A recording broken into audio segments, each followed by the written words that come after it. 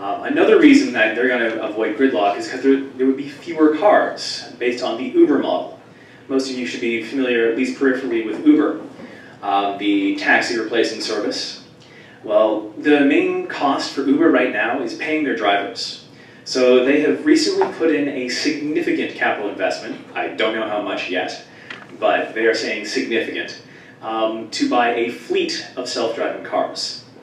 And think about it, rather than owning a car 24/7 and paying for gas and insurance and parking, when you need to go somewhere, you call this service and you say, I need a car to take me from here to my home, in my case in Guelph.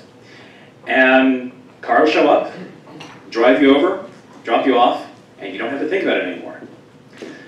Once the prices stabilize, then it'll be the same as renting, only you won't have to drive, and you won't have to worry about any of the things I just talked about, parking and insurance. So it will save you money, and it will be good for them because they're getting your business.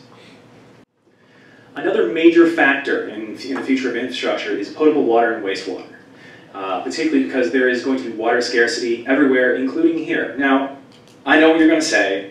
Hey, Kit, have you seen that big wet thing over there? We are, in fact, on the edge of Lake Ontario right now, and the Great Lakes comprise 1/5 of the world's freshwater reserve. That is absolutely true. However, Southern Ontario has some of the worst water use in the developed world. We go through 329 liters per person per day. This is second only to the US in the developed world. We have incredibly wasteful water use. This map is from Environment Canada, the website's on the bottom. The green is low water use. Coincidentally, it's also low population. The yellow and the orange are higher water use, and the red, which you can see we are currently in the middle of, is using more than 40% of the available water. More than. This means that we use most of the water that we get in a given year. Anyone who is an avid boater will note that Lake Ontario, the water levels do rise and fall as the year goes on, and it is an evident issue. We have very poor water storage because we're such a water-rich region. We just don't think about it. Incidentally, the number I gave you, 329 liters per person per day, that's overall. For residential use, it's about 100 liters less. This is roughly twice the European level of water use, and of course, significantly more than they're using in California right now.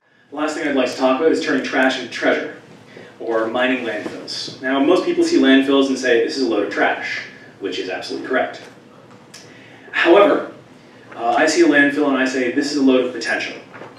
One of the things that is being done, and is actually currently being done in the Halton region, is methane recovery. I know you guys do this, and that's fantastic, but you can do it better.